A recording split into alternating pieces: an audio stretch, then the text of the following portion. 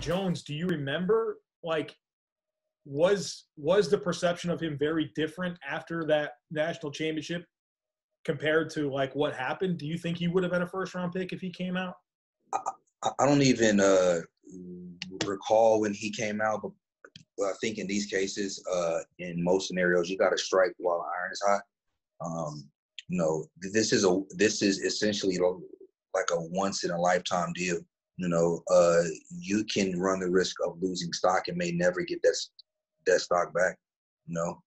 So with his stock being as high as it currently is, man, I mean, there's not much to gain. He's already essentially a first round draft pick, middle to top tier first round. I mean, there's nothing more to gain. There's plenty to lose.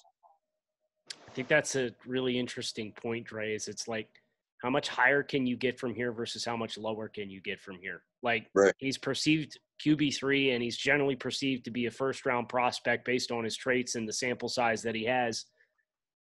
What are you going to play and hope that you pass Fields and Trevor and go 1 versus going 8 to the Raiders or something like that? Or right. You go to LSU and you've got less than a month to learn the playbook, and it ends up being a dumpster fire. And Joe Brady's so much more of what we realized was important in that offense, and you play average. And now all of a sudden it's like, oh, well, he went from FCS to SEC and he didn't play that great, so maybe this kid's not all that in a bag of chips. You got to strike while the iron's hot, for sure.